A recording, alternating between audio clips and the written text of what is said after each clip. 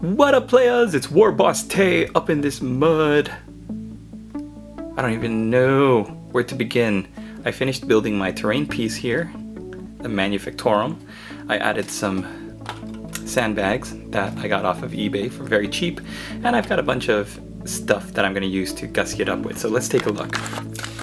Here we have some, what company is this? Pegasus Industries oil drums, which I'm going to put on the wooden base. Speaking of the wooden base, I got this 1 foot by 1 foot wooden base from a hobby company that specializes in railroad and derby boxcars kind of thing.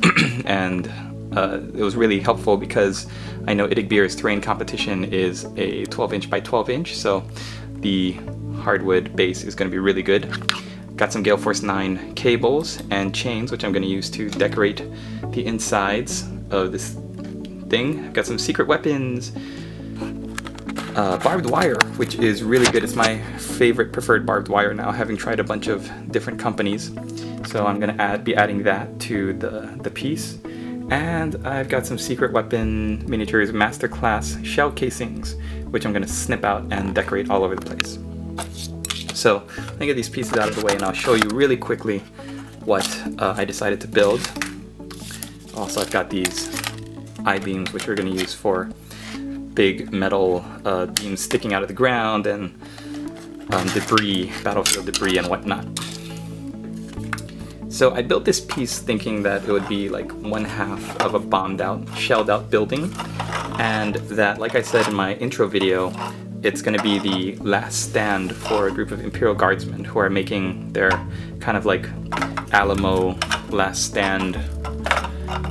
So they've kind of fortified the place, and I've also built up a little...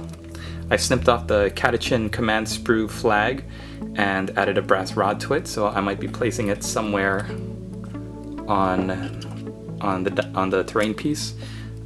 I've clipped out a spare heavy stubber from a tank, and I'm gonna try to make it look like it's broken or leaning on a piece of the scenery, and I'm gonna also see if I can creatively convert some Cadians to look like they're slumped over dead bodies kind of thing. Or what I might do is also put the weapon like on the side like this, like it was about to be set up, but they didn't have enough time to set it up before they were overrun.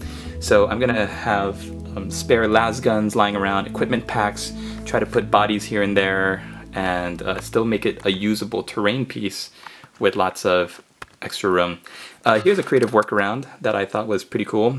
There wasn't enough floor pieces to connect all the way, so I thought a cool little way to get to this little section of the base would be to use one of the doors. So I snipped out the door and I used it as a bridge, and we're gonna put like barbed wire around here and all sorts of different stuff. I'm gonna be using the Death Corps of Krieg transfer sheet to do a lot of, hopefully, like road signs and whatnot. You might have seen from their different videos on the Death Corps of Krieg that they have like minefield markings, so I might decorate some like minefields in front.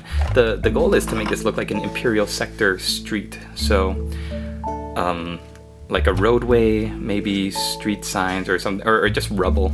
And to help with the rubble, I've also got this from Woodland Scenics, lightweight hydrocal casting plaster. Oops. Yeah, so the casting plaster is going to go onto these Woodland Scenics rock tray makers molds.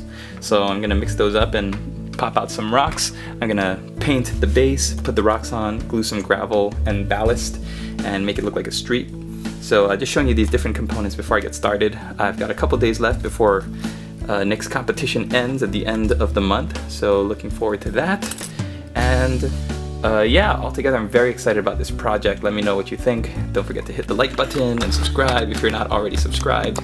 And let me know what you think of my overrun Imperial fortification for IDICBeer's March terrain competition. Thanks for watching, you guys. Hope you all are doing well, and we'll see you in the next video. Laters, players!